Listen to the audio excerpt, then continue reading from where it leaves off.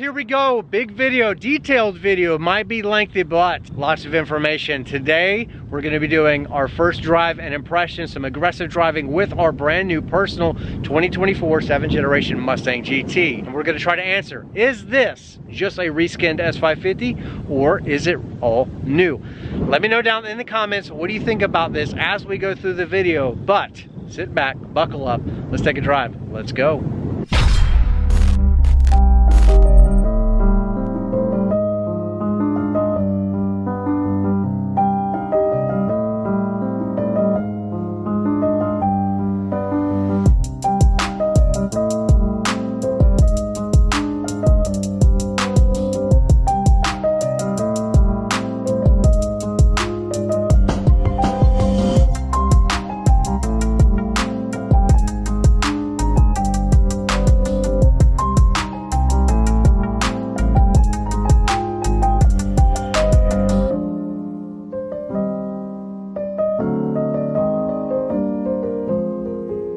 Let's take a look at the exterior, a little bit of the interior of the all-new S650. My personal car, guys. This is all coming from an ownership perspective. We're not just some guy taking this thing around the block behind a dealership. We're going to live with this car for a long time. I'm going to be able to share the journey with you, all the good, all the bad, everything about 2024 and up 7th generation Mustang GT. But guys, here we go. And it's actually interesting, a friend of mine, Jack, Determined Veteran on YouTube, he pointed out, you got SN, New Edge, S197, then it goes to the S550, so a big jump in numbers. But with this car, we went from S550 to S650. So that kind of tells in the title itself that this is just an evolution of the S550. It's not supposed to be a clean sheet build. However, every single, as we know, body panel on this car has been revamped, retouched. It is really just an evolution of the old, but in all good ways. And I got to tell you, every single thing about this car is vastly better than the S550. Stay with me. We'll discuss a little bit more about that, what I mean by that. So yes, the car weighs more, but you guys can see that it's got massive brakes. It's like GT350 size brakes. They're huge. Okay, so you've got bigger sway bars, you've got more tech, you've got this, you've got that. So the car might weigh slightly more than the S550, but for good reason. Nobody wants to talk about that. They're just like, oh, it's a heavy pig, but nobody's really discussing why. There's a lot of things that we found underneath of the car. Guys, go check out the card up above or the description down below. We put this thing on a lift and explored underneath of the car to see what was different, and we found quite a few things. So I would definitely go check out that video. I think you'll be very interested, but we're going to keep this one as detailed as possible, driving a review, just a little exterior walk around just to get things started, guys. But loving the performance package. It looks really great. Look at that shot right there. That's the money shot right freaking there, guys. That looks so good. Look at this body line right there. I love it. So this car reminds me a little bit of S550 and S197 in a way, kind of into one. But I hated the car in social media until I saw it in person, and I just want to emphasize and stress that you got to go spend some time with one of these in person, take it for a drive and find some curvy roads, okay, some back roads. Just don't take a couple of right-hand turns behind a dealership. You got to stretch this thing's legs to be able to find out what they're all about. Love what Ford has done with the chassis that we already have. Everybody loved the S550, arguably one of the best Mustangs ever made. So Ford just evolved it a little bit into what we have now, hence S550 to S650. A clean sheet build would have been a whole different nomenclature, okay? Ford did a very good job with the back end. I was not really a fan of the taillights or the rear diffuser in videos, kind of like you're watching right now, but I'm telling you in person, it will change your mind.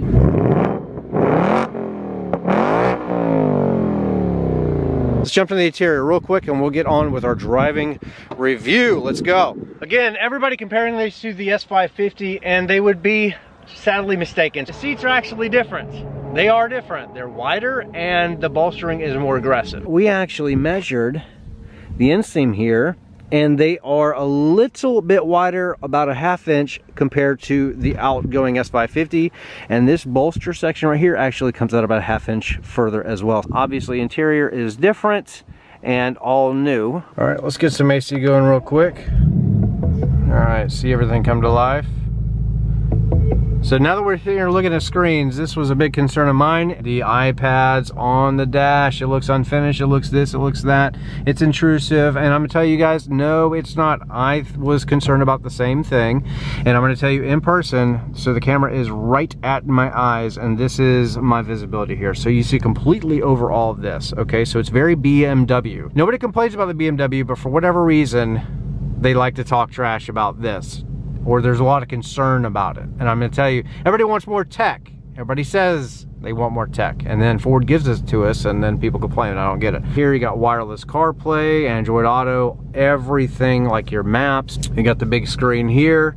I mean, guys, this is where you wanna be. This is absolutely amazing. And I get it, it's American muscle, but hey guys, this is the future and we're evolving. So let's get with the program. Let's continue on seeing these Mustangs that we love so very much continue on in the direction of the future, okay, instead of seeing them get killed off like the Camaros and the Dodge Challengers and everything else. Let's appreciate what Ford is doing and support them if we can. Of course, this is a 401A, which comes standard with the Bang & Olufsen. We used to have an 8-inch sub in the back, and now we have a 10 in the trunk. I'll show you that real quick. If you didn't know, now you do. All right, so of course we got hood struts and everything. Gen 4 Coyote, we're not gonna go over these two things.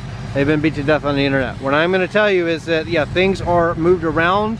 This is kind of sad to see that we do have the strut tower brace, but Ford cheaped out on us and didn't give us a like plaque here. So you have to go aftermarket for that. That's just kind of upsetting. I don't really know why they did that. I mean, but whatever. I guess Ford's on a budget. But anyway, what we do have here is a fuse box, and it's integrated with power terminals, okay? And then you've got a ground right here. So no more taking that stuff apart and losing your little screws. Let's get on the road, guys.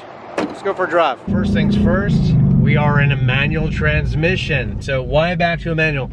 And honestly, it's gonna come down to, yes, tuning is not available yet. It's gonna be coming at some point. We know that, but until that happens, I wanted to have some fun. And there's really arguably no better way to do that than to roll your own gears. And also, it's going to pave the way into the future of this build. Go ahead and get into our custom mode. I love Ford, thank you so much. You probably watched a video of mine or two, but I really appreciate you finally putting the drive modes on the steering wheel. I've been talking about that for like 4 or 5 years now. So really happy to see that. It's all the little things in this car that really make it different, but let's get going. So back to a manual, and it's a lot of fun. So the MT82 is a little bit better, a little bit different than before. So I drove some automatic 2024s, and then I drove a couple, including this one, MT82s, and I thought that it was a big enough change that I was willing to go back to a manual. So there's that. And like I said, it's going to pave the way, the direction for the future build of this car. And it's going to be more turn-based and more handling. Yes, we're going to chase speed and power whenever we can, when it's available. But until then, we're going to maximize, the plan is to maximize the foundation that all of that power eventually is going to ride on. So suspension, chassis stiffening, all those things. Speaking of chassis, all right, so S550 chassis, but like we discovered in the last video when we got underneath the car and saw the things that were different, things are just a little bit tighter. Well, actually a lot tighter. So much fun to row gears again. Got rev match, works really well. Yes, sir. All right, we're gonna get up here. We got some twists and turns coming up, and we're gonna push the car a little bit through these turns and see how composed this new Mustang really is.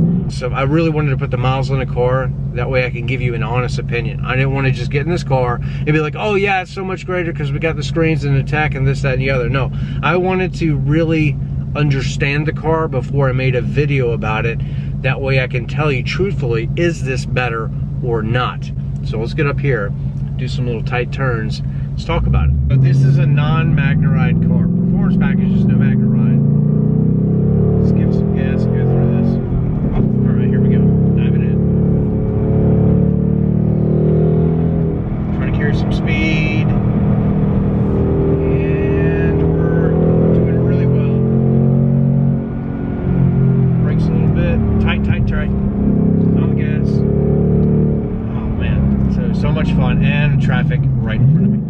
again. But I gotta say that things are definitely better. Things are definitely a little bit tighter.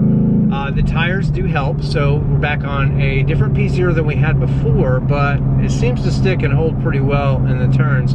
The steering is a little bit lighter in comparison to an S550. However, we do have a new steering shaft inside of this car, and it makes for a more direct response. Hang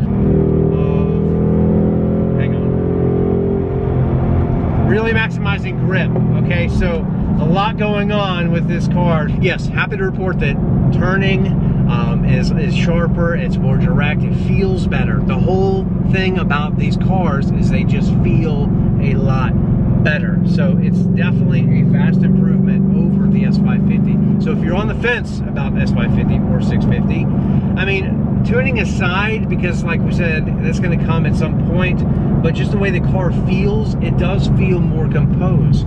It really does. It's really good. A little bit about the weight. So you got bigger brakes, you got more going on back there, you have a whole different rear caliper. It's now Brembo, and they've moved the parking brake combined with the drift brake, which we may or may not use, but they've moved that off of that caliper. So there's things like that. The rotors, guys, remember, we got bigger brakes, and nobody's talking about this, and I wish that they would. So bigger brakes and things like that aid in track performance. But there is rotational mass there, okay? So when you go bigger like that, you're introducing more rotational mass. But the trade-off is you can stop through the turns and corners faster, okay? So you can carry more speed into the turn, all right, and brake later, and then therefore creating a better lap time. We have different sway bars inside of this car compared to what we had before, and I believe that they are the same part number, correct me if I'm wrong, as the Dark Horse.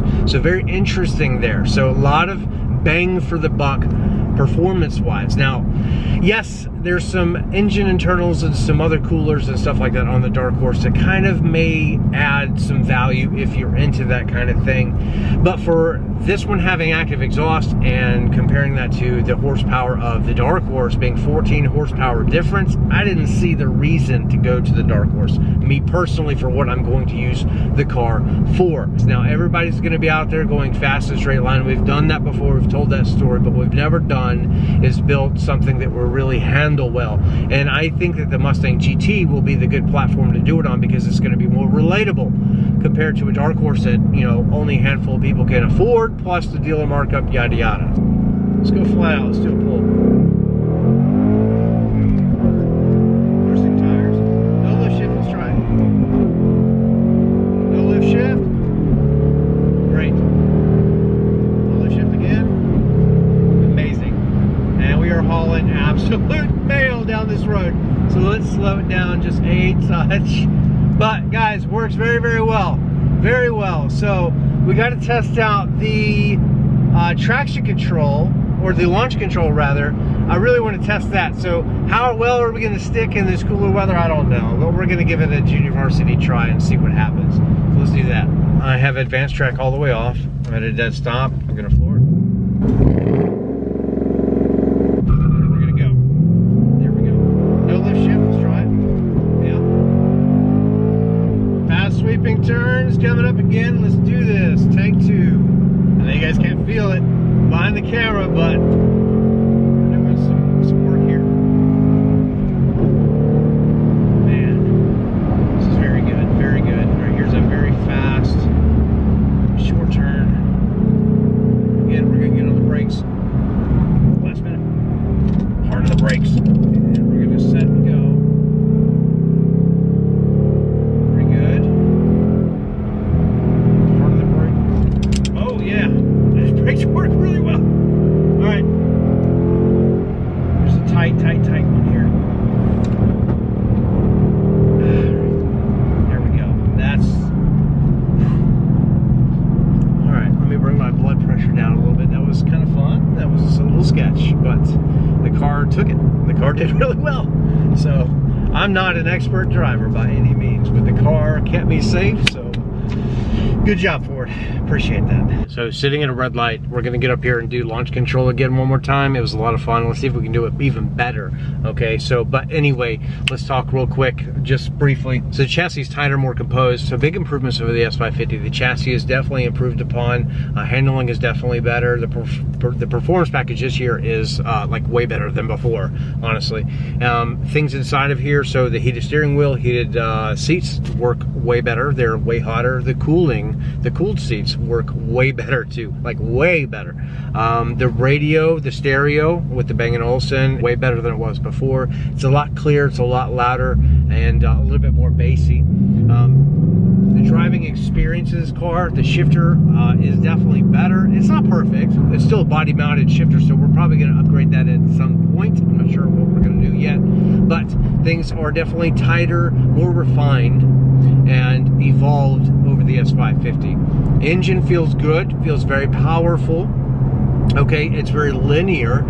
We do have different cams, different internals, and things like that inside of this Gen 4 Coyote, so it's not just a slightly upgraded Gen 3. There's actually a lot going on. So the tuning, because we can't tune these cars yet, but as far as the Ford tuning in this car, it's actually pretty good. So you can feel that they've taken the timing down low away, and they kind of give it back to you gradually. So I guess that's to keep people, you know, from hitting things and losing control. I will say that, yeah, you can feel the nannies, but as far as up top, the car pulls like a freight train. I mean, it definitely feels really solid, really good. So I think that once tuning becomes available in these, guys, I mean, I think that we're gonna see some really impressive stuff, honestly.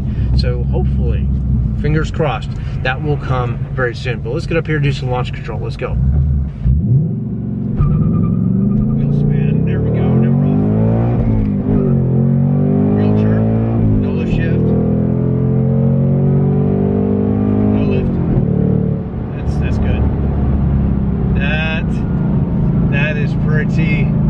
Pretty gnarly, that's pretty good. So we've had some fun on the back roads. Let me know in the comments, what do you think about this all new 2024 Mustang GT? Is it your cup of tea? Is it your flavor, or is it not?